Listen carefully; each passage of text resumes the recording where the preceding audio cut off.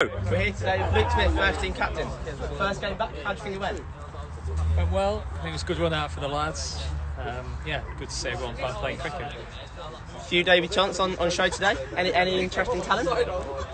Some good debuts. We had Atinder Bapara and Sega Joshi, who've joined us from East London, and both did very well. Atinder got a 50, batted very nicely, and bowled well. Sega was the pick of the bowlers from both sides with 5 wickets. Very nice. And obviously, young, homegrown team. Are you excited about the youngsters coming through? Year older, year stronger, especially me. The Cheam Road Young Shavers. Yeah, absolutely. I think we didn't perform as well as we wanted to last season, but another year older, hopefully we can pull off some good results this season. And with the group this year, obviously relegation last year, how do you think you're going to fare this year with the local teams, groups being mixed up, only 7 games? I think we've got a good chance with the smaller group that we've got this year.